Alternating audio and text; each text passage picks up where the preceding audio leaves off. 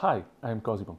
Today I will test the latest features of Sim4Life version 4.4, which were specifically developed for the design and optimization of neurostimulation devices and to perform accurate placement and treatment planning in patients.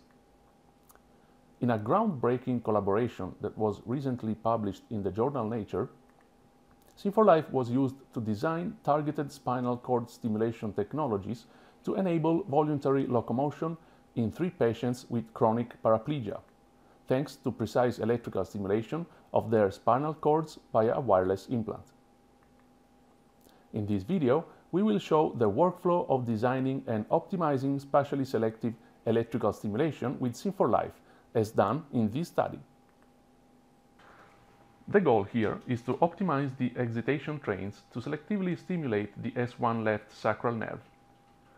This nerve supplies different muscles throughout the leg and foot, and in particular controls ankle movements.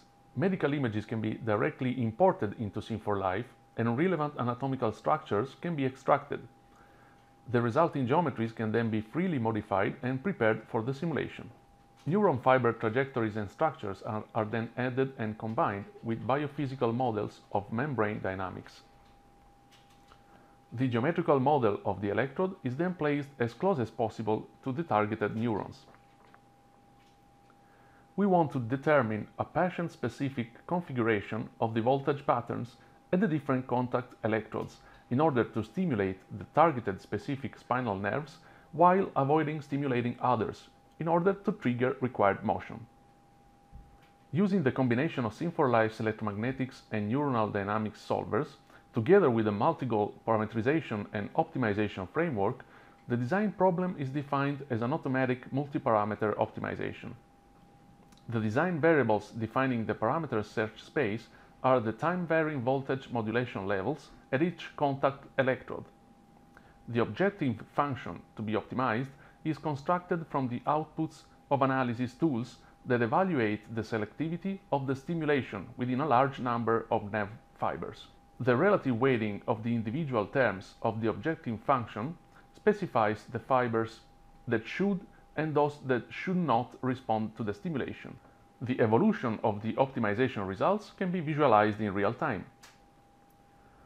The result of the optimization procedure is a set of parameters that maximizes the selectivity of the stimulation. The electromagnetic fields leading to the highly selective stimulation are extracted and visualized. Action potentials propagating along the targeted fibers are nicely visualized in 3D. The location of the initial spike is also highlighted.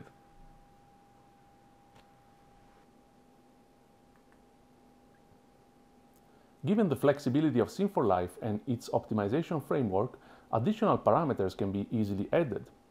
For instance, device placement, electrode shapes and relative positioning, and other stimulation parameters can be included in the list of design variables. This video demonstrated a small part of the power of neurostimulation modeling and optimization with Sim4Life and its potential for personalized modeling and treatment planning in the field of neuromodulation, in this example, to restore mobility of paralyzed patients. Thank you for watching the video.